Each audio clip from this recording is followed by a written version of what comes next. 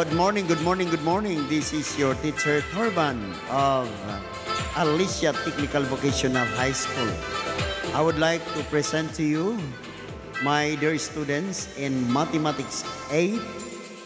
We have Mathematics 8, Quarter 3, Module 4, Lesson 2.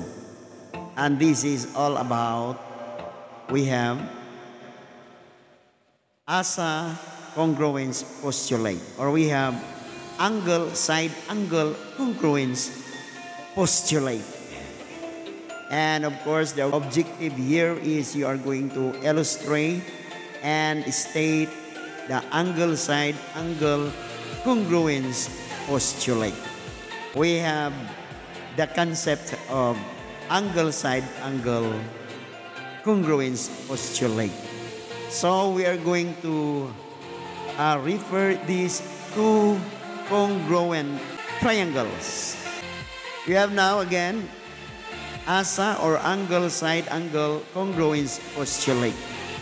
If the two angles and the included side of one triangle are congruent to the corresponding two angles, and an included side of another triangle, then the triangles are congruent. Let us have an example. If angle A is congruent to angle E, side GA is congruent to side ME, and angle J is congruent to angle M, then triangle JAY is congruent to triangle MEL by ASA congruence postulate. So I will give you these figures. We have two triangles. Triangle 1 is JAY. Another triangle is triangle MEL. Let's try to look at the two triangles. So angle A is congruent to triangle E. Other questions? So you have angle A is congruent to angle E. Another, we have example. In our figures below, we have two triangles. We have angle A is congruent to angle E. Another, side GA in the first figure is congruent to side ME. Other questions? We have angle J is congruent to angle M. Then triangle JAY is congruent to triangle MEL